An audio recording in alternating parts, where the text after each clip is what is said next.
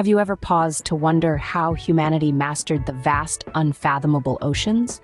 To ponder how we progressed from primitive rafts to the colossal, technologically advanced ships of today? It's a fascinating journey, indeed.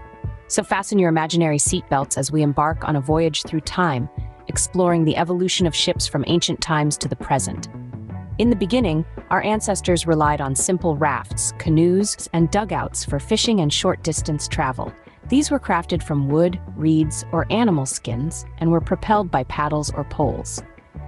The ancient Egyptians took this a notch higher, introducing the first large ships made of wooden planks with a squared-off bow and stern.